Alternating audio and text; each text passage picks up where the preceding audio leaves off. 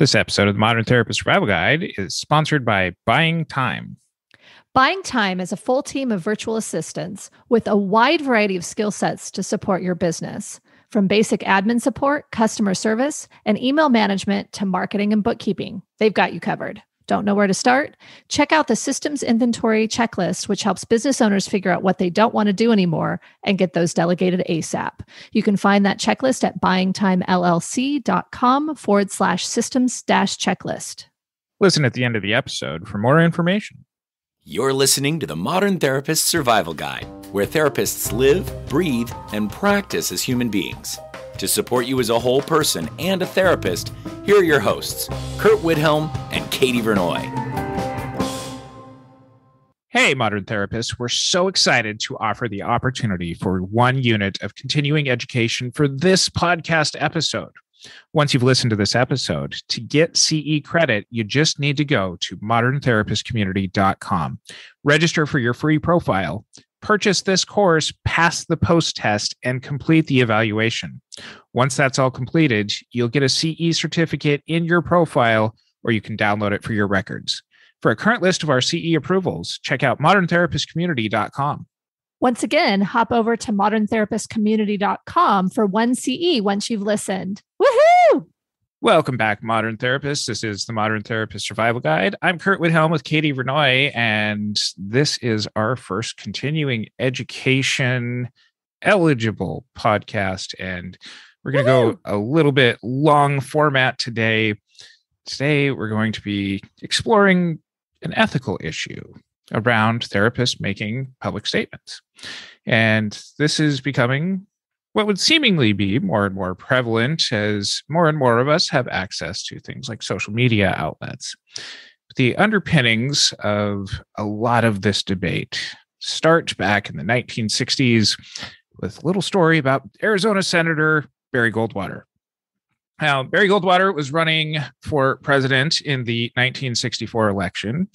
And for those of you American history buffs, you probably know he did not win. And yeah, you know that. This is partially blamed on the way that the Lyndon Johnson campaign framed Barry Goldwater in response to Fact magazine presenting a special issue that was titled "The Unconscious of a Conservative," a special issue on the mind of Barry Goldwater. Wow. And this was in response, or a play on the words of Barry Goldwater's book, The Conscience of a Conservative. So what Fact magazine had done is they had sent out a survey to over 12,000 psychiatrists, of whom about 2,400 responded. And this was asking these psychiatrists' opinions of the mental health status of Senator Barry Goldwater. Now, the results of this survey ranged a little bit all over the place. About 27% of the overall people responded said that Mr. Goldwater was mentally fit. 23% said that they didn't know enough to make a judgment. And a whole lot said things like, Mr. Goldwater is a megalomaniac, paranoid, grossly psychotic, and some even offered specific diagnoses, including schizophrenia and narcissistic personality disorder. Oh my goodness. That sounds pretty familiar. Yeah, this has come up recently in... Just a little bit. And part of the point of today's episode is where some of this debate has been in the last several years as far as America, how the rules have gotten to where we are, and what this means for us at this point in time. Now, a lot has been said, and we will get into this a little bit later in the episode, about some of the more recent publications and recent debates in the field, including books like The Dangerous Case of Donald Trump by Therapy Reimagined speaker Bandy X. Lee and some of her colleagues. We will be discussing her later, and kind of where our responses are as a profession, and some recommendations at the end of the episode. So, getting back to Barry Goldwater. Must we? No, I'm joking. So Goldwater ended up suing Fact Magazine and the publishers for libel based on this, and Goldwater ended up winning this. Now, in the cases, Goldwater was issued $1 as compensatory damages and $75,000 in punitory damages to the publisher of the magazine, Ralph Ginsburg. And this was upheld by United States Court of Appeals in the Second Circuit, and the Supreme Court denied a petition to review it. So Goldwater ended up prevailing, but at the time, feeling like they have a little egg on their face of all of these psychiatrists making public statements, the American Psychiatric Association said, this is something where this might erode the trust in our professionals and therefore our profession. We can't have this. We have a sense of urgency that we need to address this. Let's take 9 years to make a rule. 9 years for a very important rule. Well, at least we can't say that they didn't think it out. Take time to really consider. Well, I point out a little bit of the 9 years because what happened at the time is we were under the guidance of the Diagnostic and Statistical Manual of the American Psychiatric Association's second edition. Now, this was during a building towards the DSM-3, which was going to come out several years later in 1980. But for those of us who weren't practicing back in 1964 and answering questionnaires from Fact Magazine, there was a pretty fundamental difference between the DSM-2 and the DSM-3. And that difference was the DSM-2 was largely based in psychodynamic and psychoanalytic theory, which led to a lot of conjecture and potential bias in evaluating clients. Now, what the DSM-3 helped move us towards today's DSMs is created more of behavioral checklist observations. And so what many of these psychiatrists were conjecturing about Mr. Goldwater is assumptions about his upbringing, assumptions about the relationships that he was having, and the underpinnings of wherever their believed psychosis and megalomania diagnostics and observations about him would be based out of. So it really switched from being based in more of a clinician's theoretical orientation to what we know more at this point with the DSM 3, 4, 5TR that's coming out, that it moves to more of observable and behavioral criteria. Am I hearing that right? You are hearing that absolutely correct.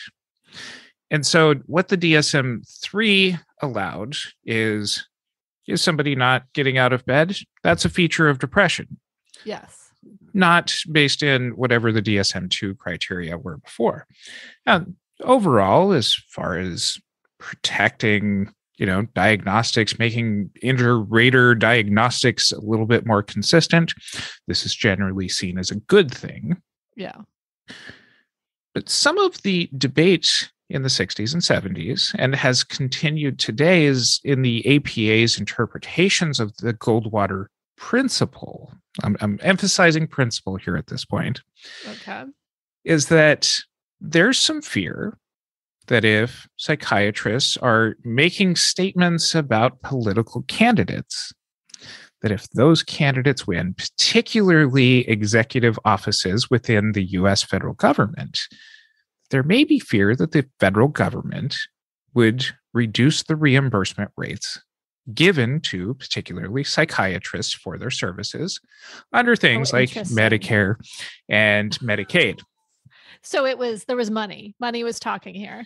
Well, not necessarily any direct threats that I can find in my research about the setup of this, but there is the potential fear, and who knows, there may be a president that might punish particular agencies or sectors of the economy if they are in fact elected. I don't know if that could potentially happen, but that's where the American Psychiatric Association's concerns seem to have been lying. And it seems like they may not have been too far off. So what was the original intention of the Goldwater principle then? So in some of our research here, and a lot of our conversation here right now so far is some history that is provided by the British Journal of Psychiatry, an article called "It is Ethical to Diagnose a Public Figure One Has Not Personally Examined." This is a debate written by John Gartner, Alex Langford, and Eileen O'Brien.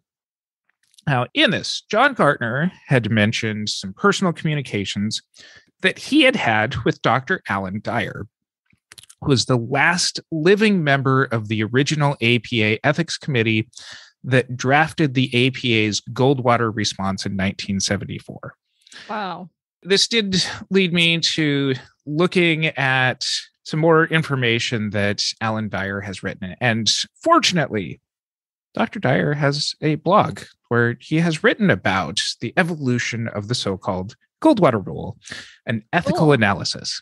Can we put that in our show notes? We will include links and or references to everything that we can in our show notes.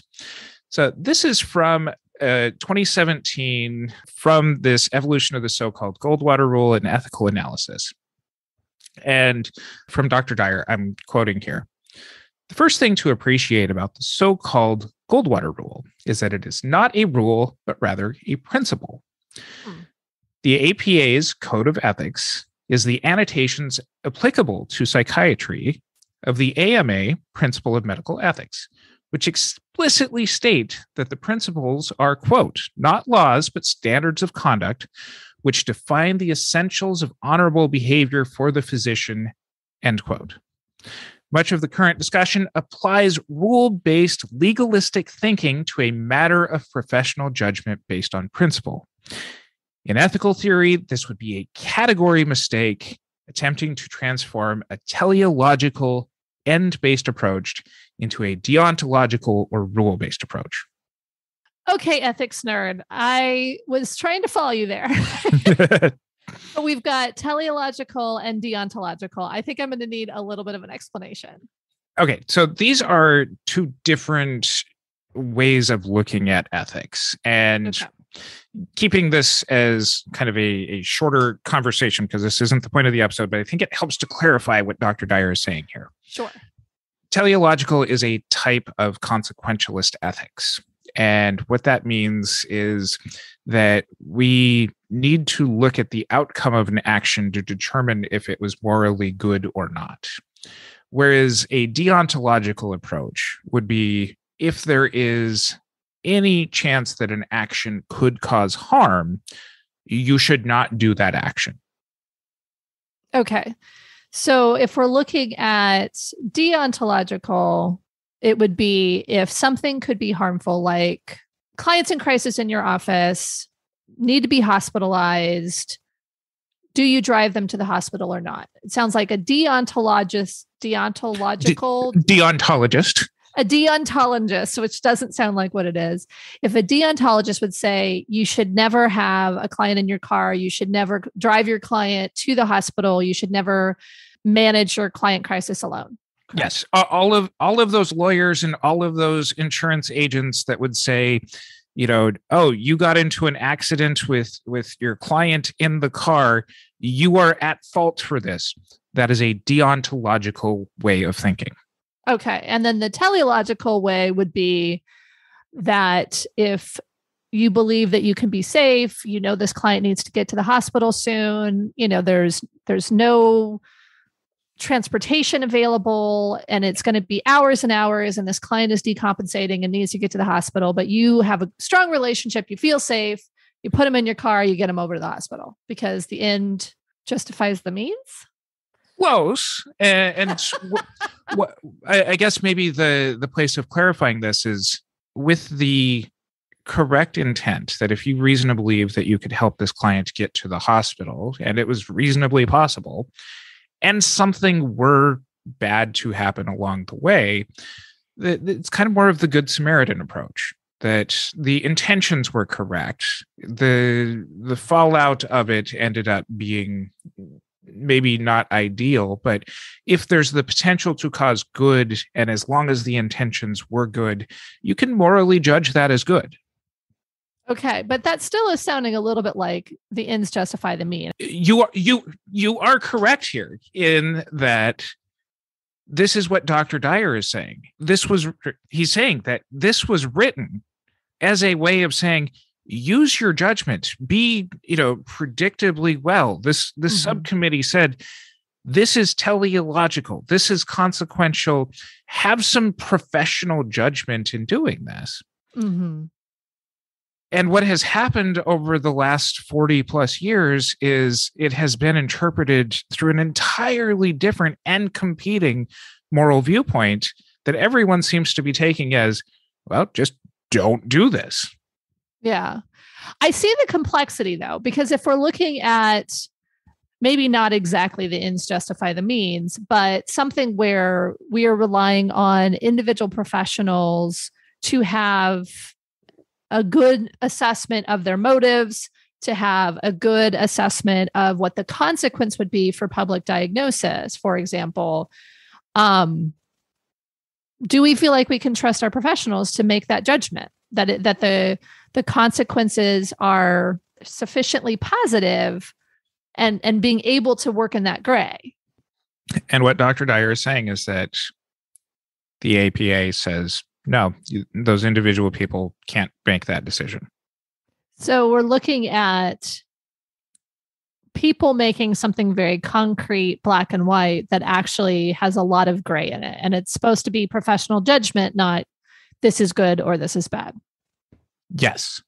Now, Dr. Dyer goes on to say, the second thing to appreciate is that the Goldwater caveat, called rule and understood by many psychiatrists as an absolute prohibition, is in fact embedded in an affirmative obligation of physicians to society, quote, a responsibility to participate in activities contributing to the improvement of the community and the betterment of public health. I take what Dr. Dyer is saying here as the intention behind this was that psychiatrists should still be looking at improving the overall communities and public health that they work in, that there's an honor of being a medical professional to serving the greater good of society. And that this Goldwater caveat is that we maybe don't make diagnostics about people without evaluating them. But maybe when we feel that there is a sense of danger to somebody, we can use our professional and, in their case, medical knowledge to be able to make communications about that. I'm not clear that that's what the Goldwater rule is being interpreted as now, right? I mean, it seems like even saying anything has gotten to be taboo, according to the American Psychiatric Association. Oh, wait, there's more. Okay. Keep going. Now, we also need to consider what the landscape of 1960s and 1970s world is as far as available information. Now, I grew up in a part of the country at a point in my life where with an antenna and good weather, we could get maybe 4 television stations. The internet did not yet exist. Cell phones were a thing that was only imagined on the Jetsons. That you and me both, buddy. You and me both. And this was several years after Mr. Goldwater was running for president. So the availability of information back at that time is much different than the landscape that we have today. Sure. You know, I, in my pocket, normally carry a device that has more computing power than the first spaceships that went to the moon. Now, what I choose to do with it is make memes and send videos of cats to my wife. But I could also go and pull up videos of just about any public figure in a variety of different contexts that would allow for me as a mental health professional to at least say, yeah, what you're doing kind of looks sus.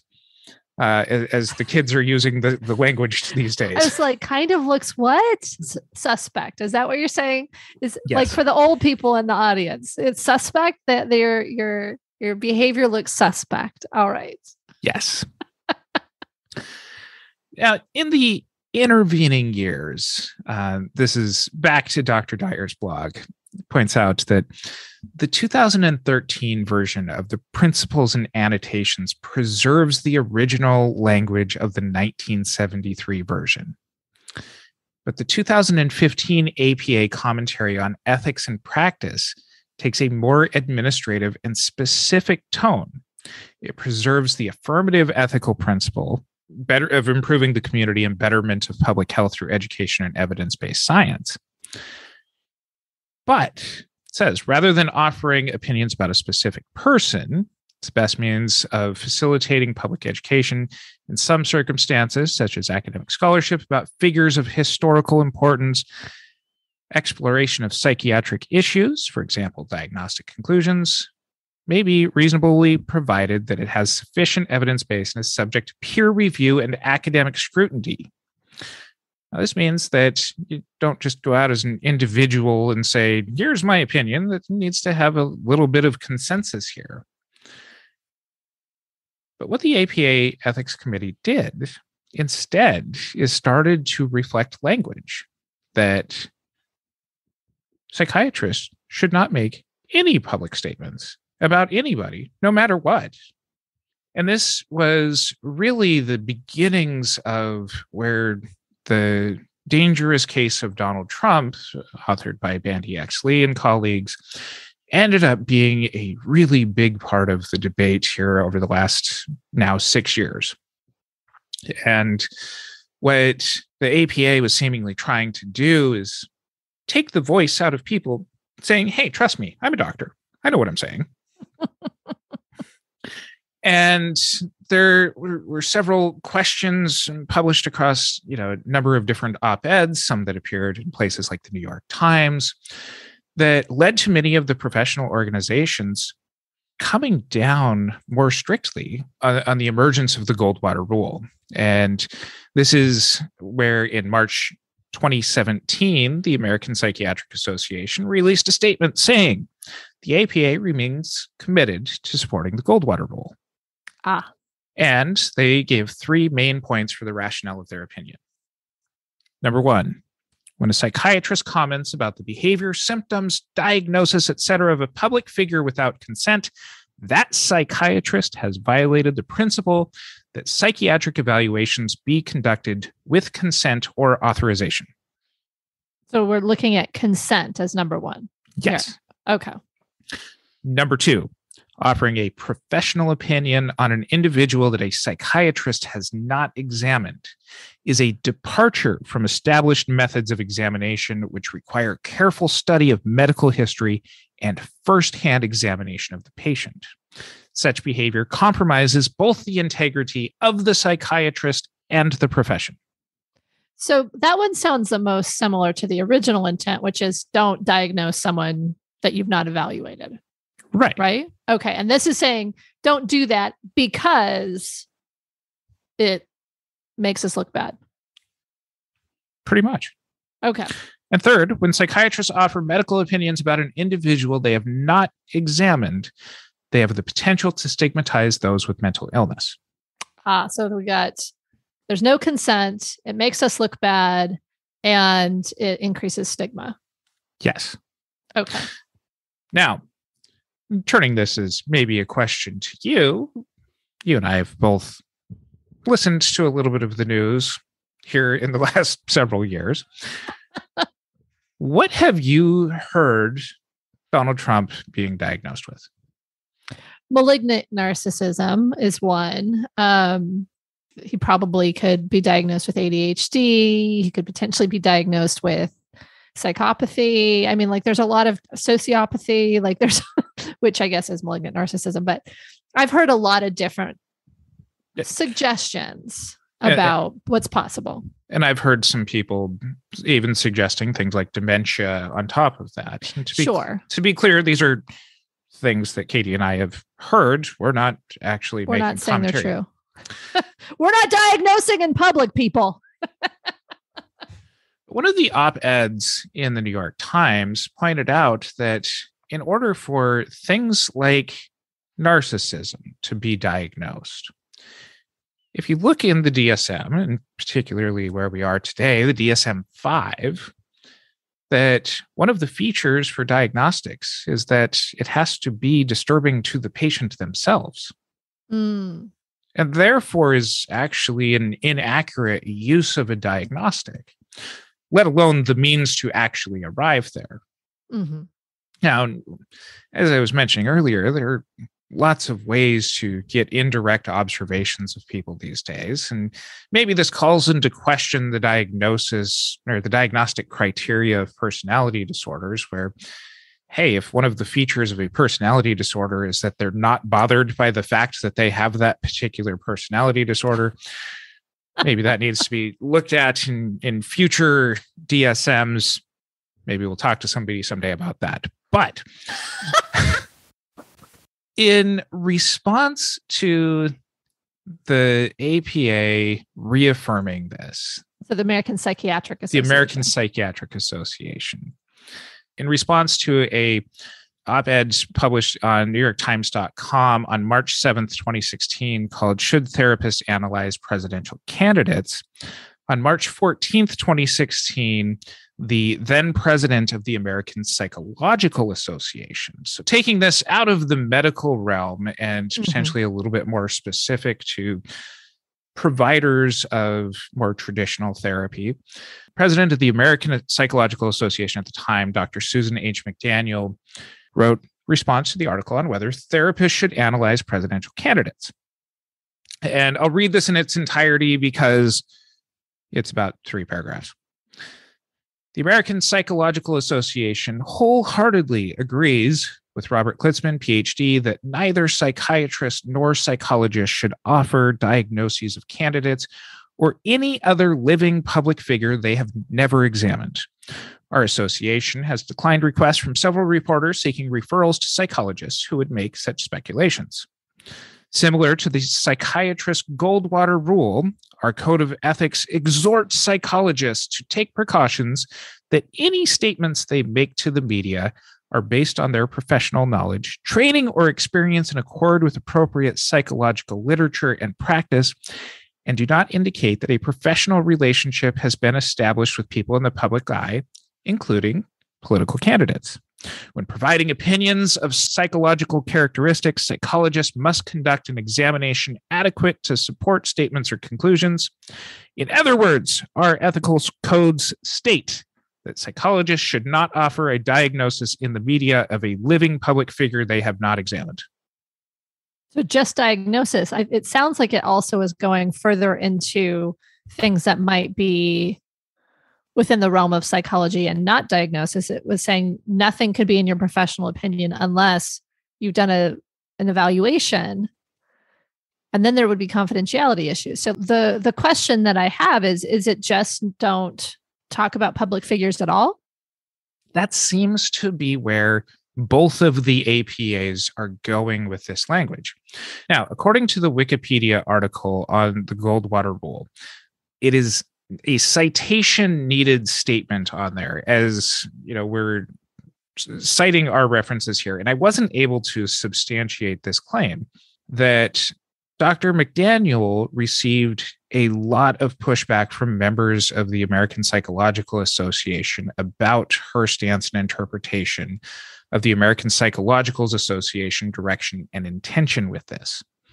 That apparently many members of the American Psychological Association felt that this was too specific and restrictive, and that as long as they were framing it within the characteristics of, hey, I haven't evaluated this guy, but based on these statements and these misapplication of following through on his own things, yeah, this one presidential candidate seems to have this diagnosis. But of course, they were eventually talking about the opportunity to say this about Kanye West. Now, I recognize that most of our audience are probably not psychiatrists, and most of our audience are probably not psychologists. And so I want to create kind of some space as far as where do our other professional mental health associations take stances on these kinds of things? And that would be the American Counseling Association, the American Association for Marriage and Family Therapists, National Association for Social Workers, and Katie and my participation with the California Association of Marriage and Family Therapists. While a state organization, they have 30,000+ members. We generally give them a say in national discussions as well. But before we jump to more of these master's levels organizations, Katie, what are you feeling as far as, can we be talking about people publicly? So what I'm hearing is that it's pretty clear that you should not diagnose publicly. I think the folks who wrote The Dangerous Case of Donald Trump would disagree, but most of so far what you've talked about, APA and APA, are saying don't diagnose. It seems like there's an ongoing discussion around whether we can give opinion on behavior. How are the psychiatrists and other folks, how are we analyzing that piece about, can we talk about people in public? So this is going back to that British Journal of Psychiatry and back to the point made by John Gartner. He says that you don't have to diagnose to warn. In some cases, people may use public figures as a way of educating the public about diagnostic criteria, such as narcissistic personality disorder, for example, and let readers draw their own conclusions. Hey, I haven't evaluated this particular candidate. These kinds of behaviors are generally consistent with narcissistic personality disorder. Once again, I haven't evaluated this person. They're not a patient of mine. Make your own conclusions. Now, I don't necessarily like that as a full, green light to go ahead and do this. I think that, as you pointed out at the beginning of the episode, that there's a lot of nuance to this conversation. And as professionals, we have to foresee some of the responsibility of saying, I'm not going to draw the conclusions for you, but I'm drawing the conclusions for you, is not really good discussion of public health. But what Gartner's argument is that in the bottom line is many people may feel the duty to warn. And a duty to warn does not require a multi-axial diagnosis. And he uses the example, if someone is bringing a gun to your house, you only need to know that somebody is bringing a gun into your house. Yeah. A diagnosis is not needed.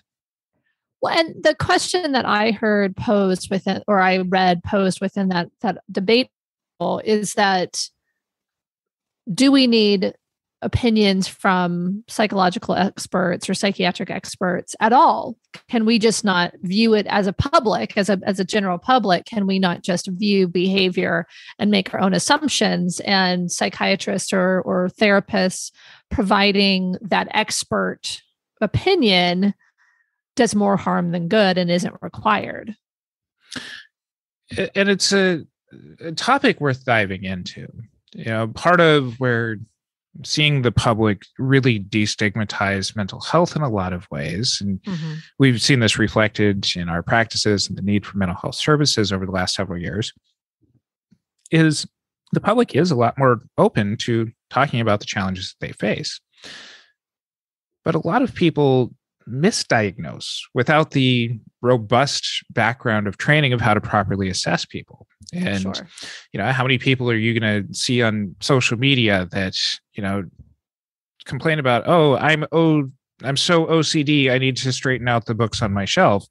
That's not really a diagnostic of obsessive compulsive disorder, and tends to diminish what actual obsessive compulsive disorder is for those who properly have that condition.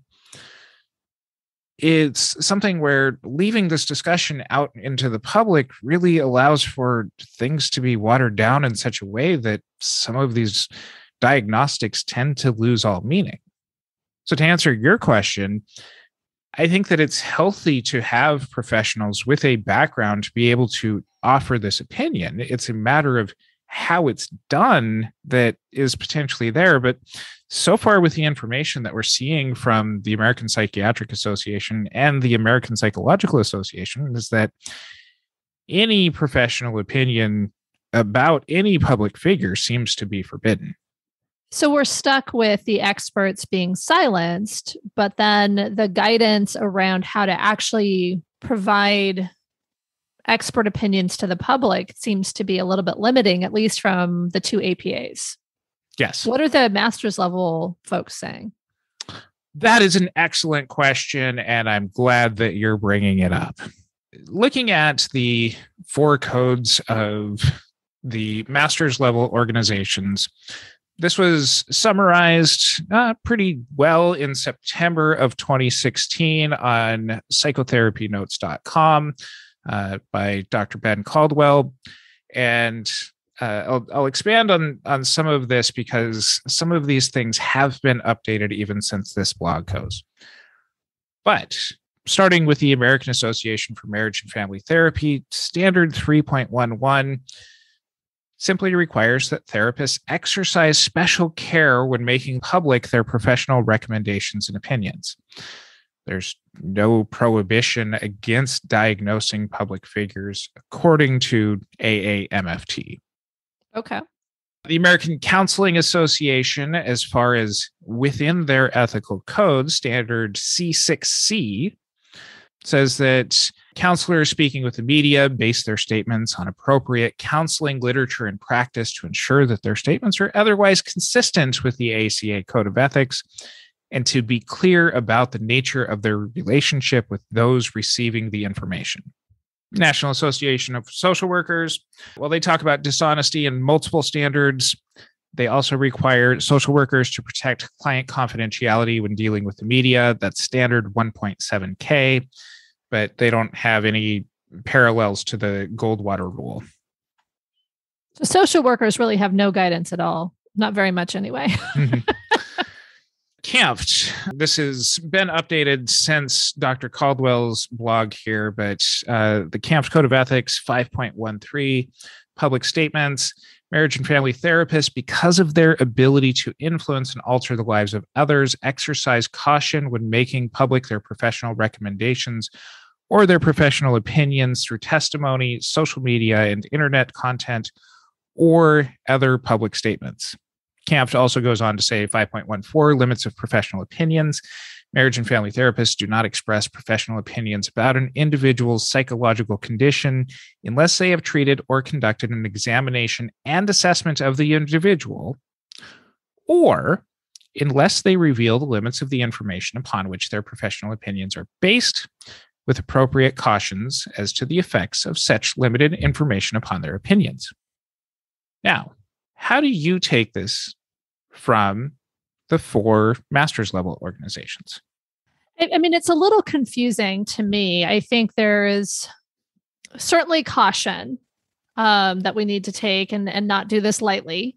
Not pop off on our podcast, make sure that we're not just giving diagnosis willy-nilly, that we actually are cautious, use our training, understand our training. And then also I think primarily from CAMFT, but maybe from some of the other ones, that we need to make sure we put forward the limits of information that we have. So I've not assessed this person, or this is something I've not seen, but my statement is being based on this body of knowledge and this information that I've been given.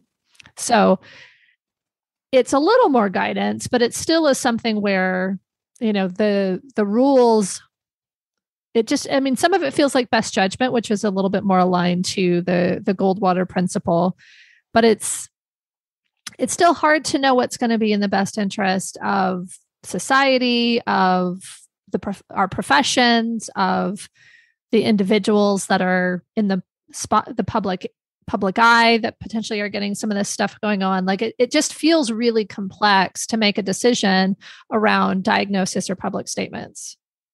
So in April of 2018, the American Counseling Association published an ethics update by Perry C. Francis.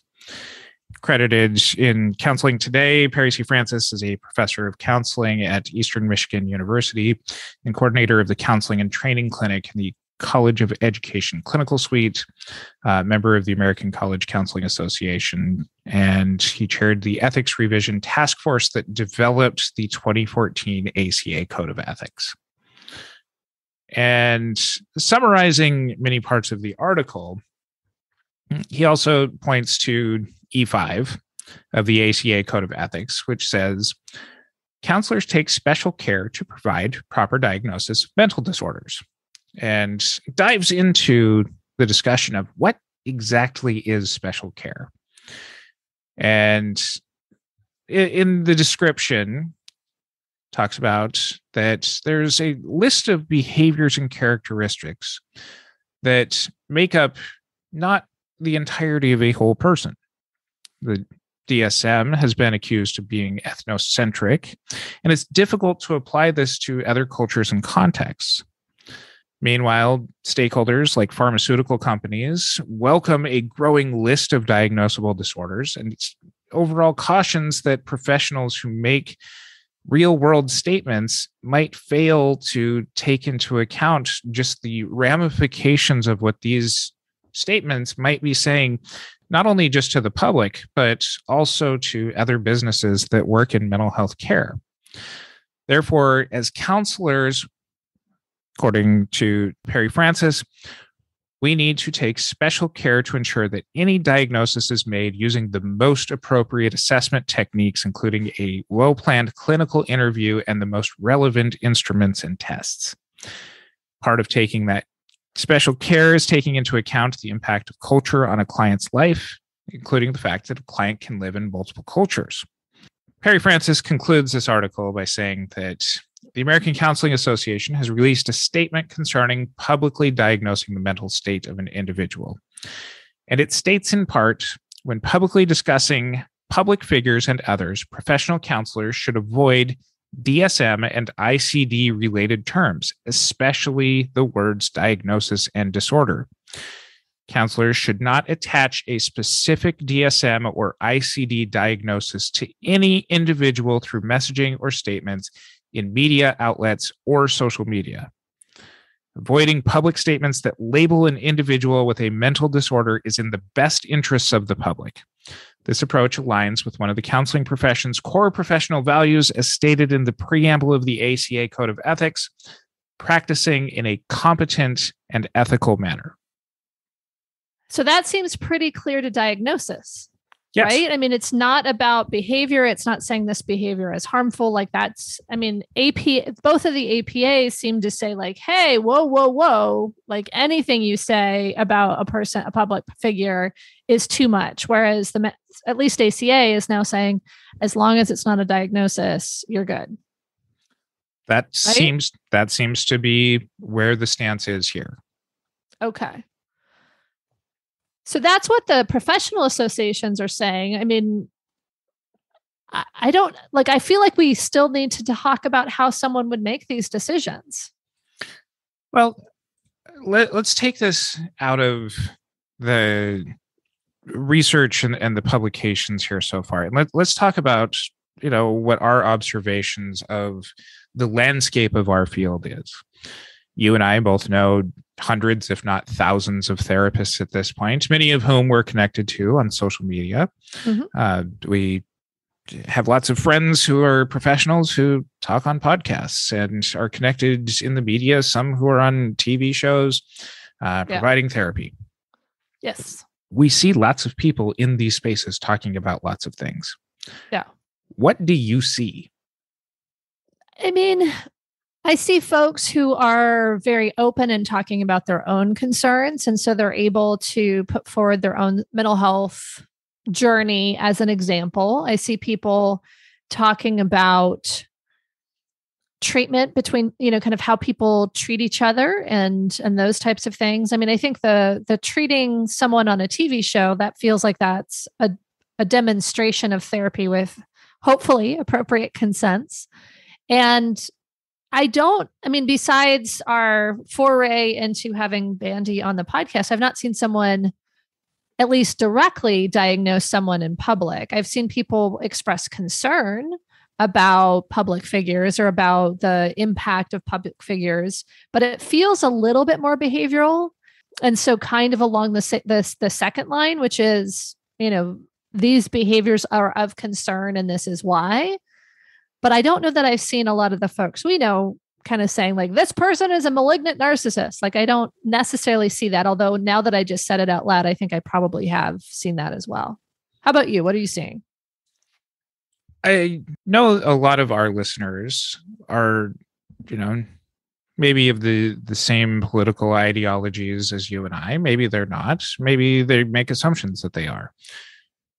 But what I do see is that, especially as there becomes more advocacy within communities around a diagnosis, people coming from, for example, ADHD community, doing more to educate people about the things that go along with having ADHD that may be extra outside of the things listed within the DSM. Might see this same thing with any number of other diagnostic communities that come together. And what I see is also the inverse of some of these statements. And I particularly remember a time and seeing some discussions around Elon Musk making the claim that he was the first person with Asperger's to host Saturday Night Live. And this has been some time in the past. Yeah. And many people had some opinions about this statement. And a lot of the commentary that I saw was professionals who also self-identified, and I don't know their diagnostic criteria, of being part of the autistic community, ended up feeling that either, or making statements on their own social media that, hey, Elon Musk isn't one of us, doesn't belong on the spectrum. Now, these are professionals. I don't, remember, and I'm not pulling them up here, but I think it's just as important to caution saying the absence of a diagnosis without evaluating somebody is potentially just as damaging or dangerous as it is that saying somebody is a certain diagnosis. Now that you say that, I think there's also been an impulse, maybe impulse is the wrong word, but there's been some of the, you aren't representative of us, like you talked about, whether it's Elon Musk or an original poster.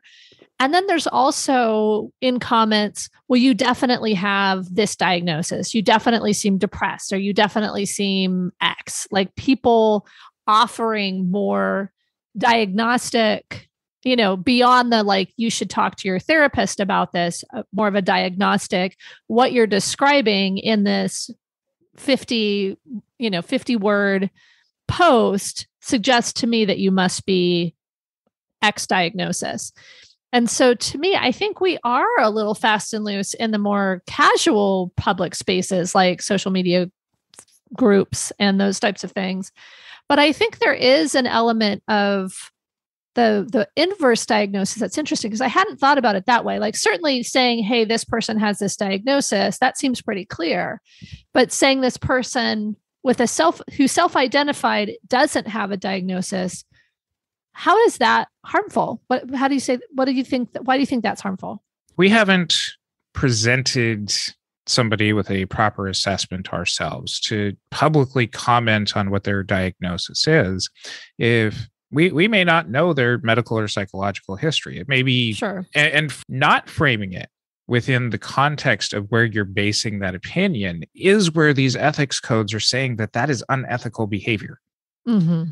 That you may only be making a snap judgment based on, a few clips of a sketch comedy show.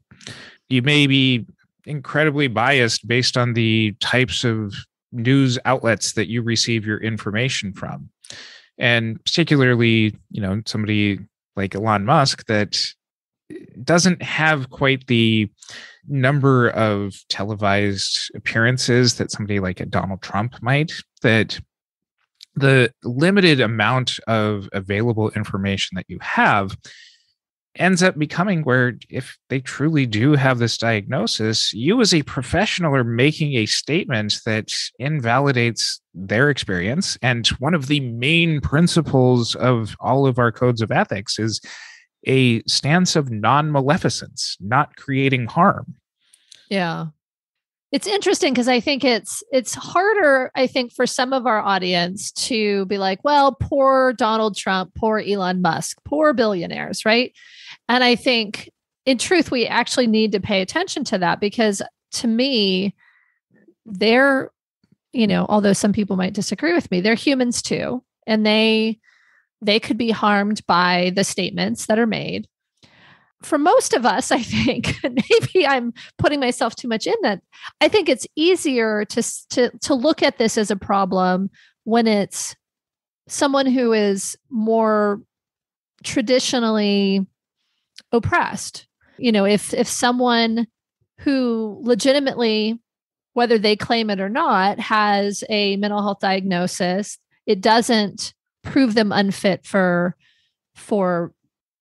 being in a public position, whether it's, a government official or whatever. Like if we start making the case that they are problematic, not only are we potentially breaking the Goldwater rule, but we're also potentially increasing stigma, as the APA had said, but we're also potentially harming the ability to have a more diverse representative pool in our legislation. We may be oppressing folks because we've made this our job to try to protect society from folks who are mentally ill. And that feels really bad. I think the arguments against doing this in a more directed way to public figures, that's where it sits with me as appropriate. Like I was celebrating the dangerous case of Donald Trump. And I don't know that I would say like, hey, that was a bad idea. But I think the precedent concerns me if we then use these types of stratagems to try to get folks either not elected or out of office. And then bringing this back to earlier in the episode, the dangerous case of Donald Trump, a pretty significant portion of that book is the arguments of the needing to step outside of the code of ethics as far as a duty to warn. Mm-hmm. That does not necessarily focus on the diagnostic criteria, but more so on behaviors that interpersonally end up feeling dangerous to people who have spent their career studying dangerous behaviors. Sure. And listening to Bandy speak in our conference, like she was talking about the problem of violence, and there was specific, very public displays of incitement to violence or violence by Donald Trump that I think was potentially where she based her concern about and her duty to warn. And it also comes from a decades-long history of that being her particular area of study and specialty. Yeah. Which is quite a bit different in a number of ways of picking a celebrity and a random page in the DSM and going through some sort of BuzzFeed type evaluation and throwing your opinion out on the internet. Which is kind of what the original Goldwater thing was, right? It was a magazine reaching out to a whole bunch of psychiatrists who were like, yeah, I think he's nuts. Pretty much. It was, I mean, granted, it was a pool of folks, but it sounds like you described it as all over the place. And it wasn't something where they even necessarily individually were thinking, oh, this is going to be public record. It was more like, oh, in the aggregate, this is kind of fun. I'm anonymously putting forward my opinion about a candidate I don't like. And so this does bring to the overall discussion that making public statements, as viewed by any of these professional organizations, does include even your own personal social media. Yeah. And there needs to be the caution, and this is really the emphatic point here. There needs to be the caution of how you're framing these statements. Now, one of my Facebook memories to recently was about the day that Donald Trump was inaugurated as the 45th president of the United States. And for listeners of the podcast, I think I've described before, I was in a pretty serious bike accident about 10 years ago. And one of my social media posts from Inauguration Day was of the presidential limo driving down the streets of Washington, D.C., solely in the bike lane. And my response, I mean, they had all the streets closed down. It was parade. It was inauguration day.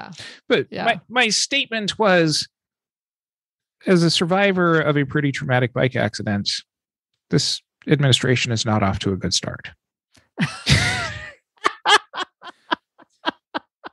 Now, you obviously get the humor of this. Maybe even, if you were to read too much into my statements, is that trauma speaking? Is that, and I'm talking about my own, experiences in potential mental health here, but you got the humor out of it knowing me. Yes, I do. But it was not about Donald Trump. It was about the administration. Yeah. And there is a crafting that we need to consider in making any of these kinds of statements. We're all going to have opinions about many different people, and that is fine. Your responsibility as a professional is to know that every statement that you make that goes outside the very privacy of your own home, which does include things that you put on the internet, can be taken as fact as a professional who's speaking. And that opens you up to ethical and legal liabilities. I think that's really strong. And I think I'd like to get even a little bit more specific on some ideas around this, because to me, there's an element of public figures that we've not talked about yet that I think is important to consider. I know, and I'm sure you've had this happen too, that I will meet someone for the first time and they say, I feel like I know you. I listened to the podcast. And we are small potatoes compared to a president of the United States. I think there's an element to us feeling like we know public figures based on how they present to the public and the things that they do. And I think the more time you spend in public, the more of your real self shows up. I think we discount that some people play a role. Arguably, people will have, the more time they spend in public, the more likely they are to show their real self. But there is a version of this where Trump's acting all the time and is playing a role in order to get what he wants. And does that suggest narcissism? Maybe. But if it's all pretend, can we really diagnose him? And I think with the limitations of the knowledge that we have, I think we have to be very cautious about what we say. We don't know someone based on a small snippet of social media or even sometimes hour-long videos of their behavior. I think we do need to be cautious of saying, well, we have enough information, we can make this diagnosis. We have a whole episode or several episodes on people making assumptions on the internet. So we can link to some of those in the show notes as well. And so to me, I think it comes back to what information do I actually have, making sure I discuss the limits of the information. And then I think that the third thing that is really important is, what is my intent? And this is, for all the DBT folks, this is getting into wise mind. And I think for those of us who are advocates, it's determining, is this strategic? Is this about trying to win an election, like it was with the Goldwater stuff? Is it about a duty to warn because society is going down rapidly and we need to call this out and name it? Or anything else? Like, what is the actual intention? Am I angry? Am I scared? How is that impacting my judgment?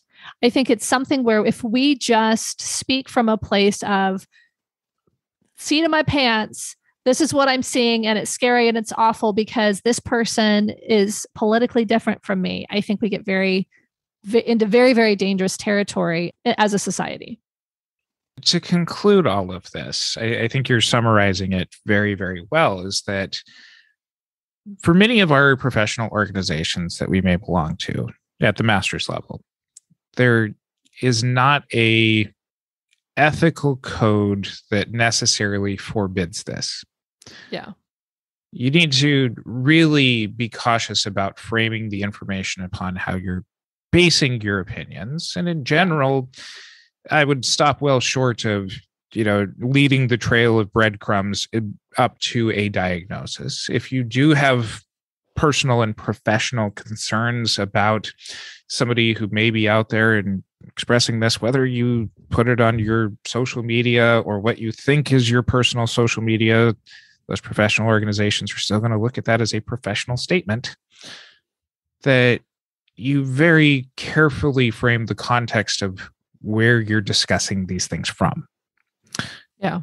And I think that in several of these articles that we've been citing here, and we will put the references in our show notes at mtsgpodcast.com, that what has changed since 2016 when this debate really started, and why we feel that it's still a relevant discussion today, is that some of these professional organizations have clamped down even harder in the last few years. Yeah. And some of the information that's available out there or pops up to the top of your search engines is not necessarily the most up-to-date information. It's important to understand the historical context that where professional organizations are today is not where they started back when the Goldwater principle was first suggested.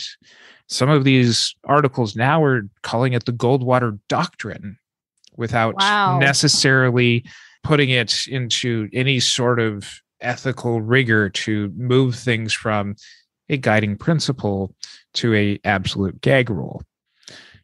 So our recommendation is for most of you, it's not forbidden to make public commentary, but really, really make sure that you frame any sort of statements or exasperations or social media posts in ways that really frame how you are coming to your conclusion and what your relationship or lack thereof is to the person that you're talking about. We would love to hear your thoughts on this. You can let us know on our social media or in our Facebook group, the Modern Therapist Group. You can find our show notes and references at mtsgpodcast.com.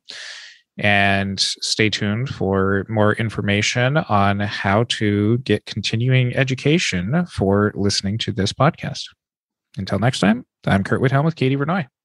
Just a quick reminder, if you'd like 1 unit of continuing education for listening to this episode, go to moderntherapistcommunity.com, purchase this course, and pass the post-test. A CE certificate will appear in your profile once you've successfully completed the steps. Once again, that's moderntherapistcommunity.com.